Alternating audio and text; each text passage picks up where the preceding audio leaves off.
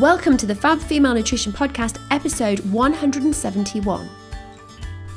Hey there, I'm your host Wendy Hill, and I'm a nutritional therapist and expert in female hormone health. I specialise in helping women gain confidence and understanding their bodies, allowing them to shine.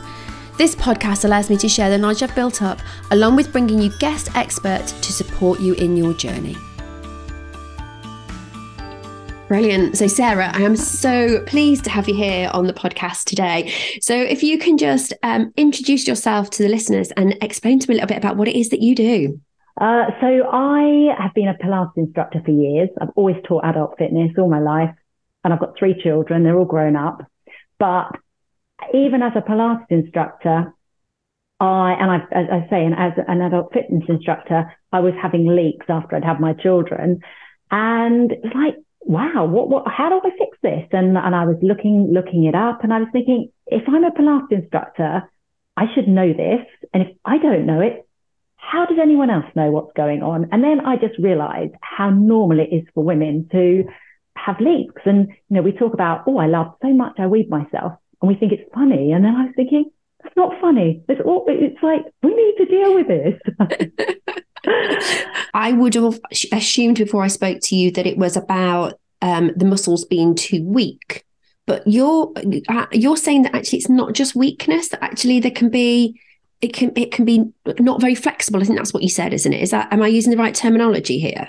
Yeah, 100%. And, I think that was possibly what my issue was as a Pilates instructor, because we're taught you hold your shoulders back, you pull your tummy in, and you spend your whole time, as women, how often do we actually let our bellies go? We're always like, got to pull it in. And that's something I've always, all my life, been aware of, my tummy. I don't have a huge tummy, but in my mind, I have a big tummy. I've always had a tummy, and I've always wanted to pull it in. And if you're pulling muscles in, if I walk around with my biceps tightened the whole time saying, hey, look at my biceps, they're really tight and they're really big and strong, they're just going to weaken. We need movement to strengthen our muscles. So to strengthen my biceps, I need to move my arm out and in. I maybe need to use weights, and I need to get it stronger.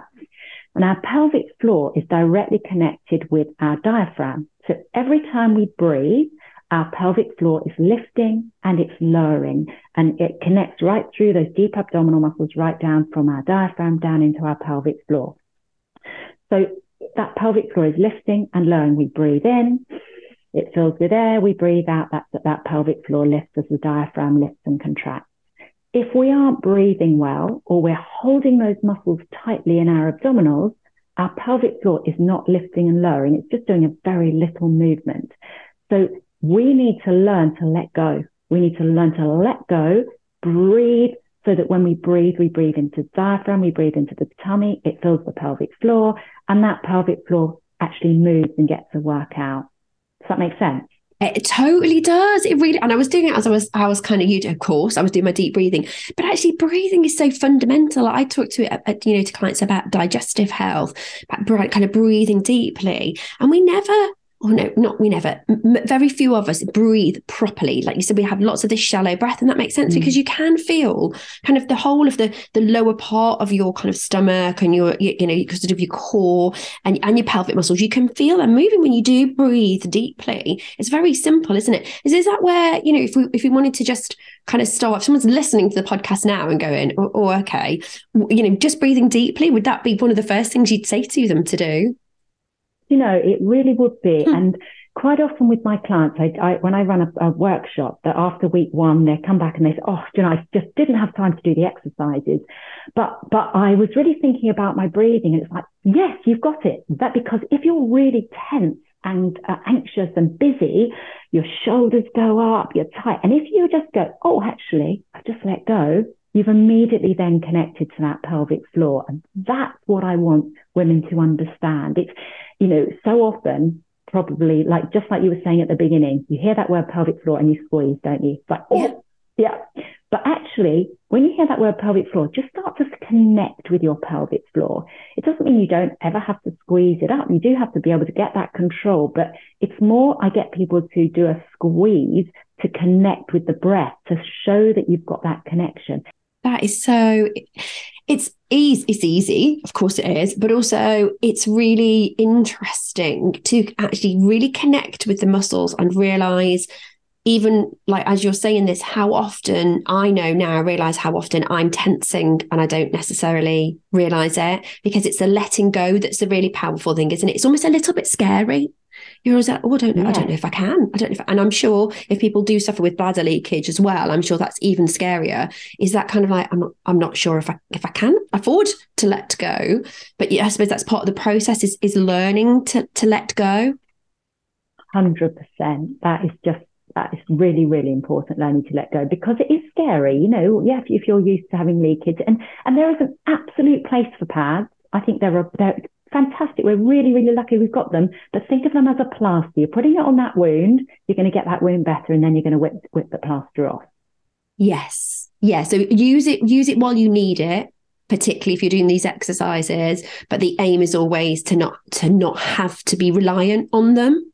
Yeah, it is. And don't do things that make it worse until you've really connected and sorted out the problem. So you're talking about me using weights when I do my exercises, but someone who's doing, who's got problems with their pelvic floor, they're doing a deep squat. We already talked about when you squat down, your pelvic floor opens. If you're holding weights as well and you're squatting down and you're leaking, I would say put those weights down.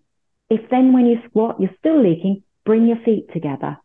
Work on getting that pelvic floor stronger and more flexible before you open your legs, before you start using those weights. So don't think every time I run, every time I do weights, I leak. Think, okay, that's not okay. I need to step back.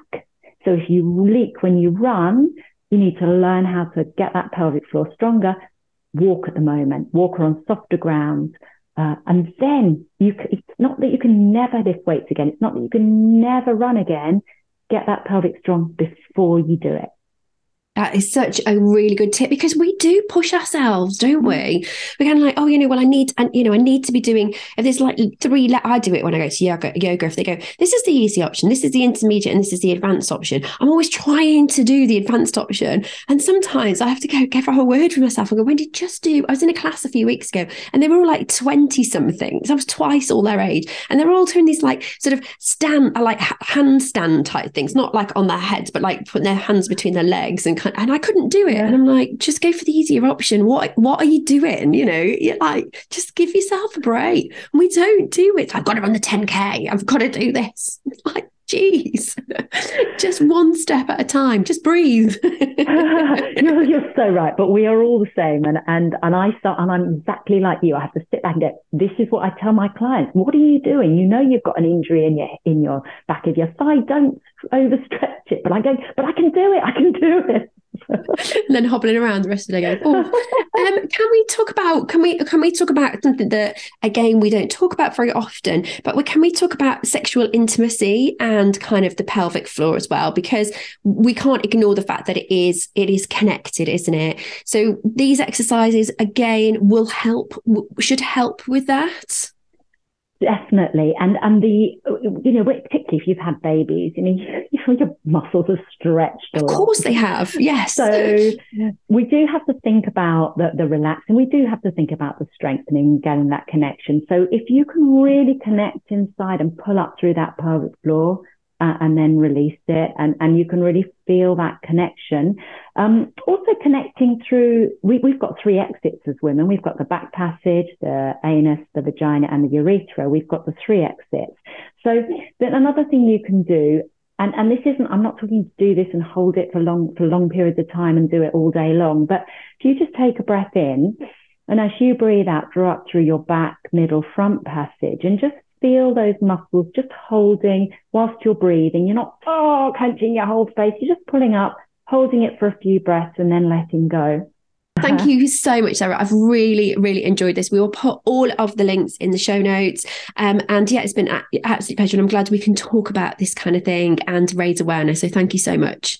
Yeah, thank you so much, Wendy. And please, women, talk about this. Do not just put up with it. Talk about it. That's a great one to end with. Thank you.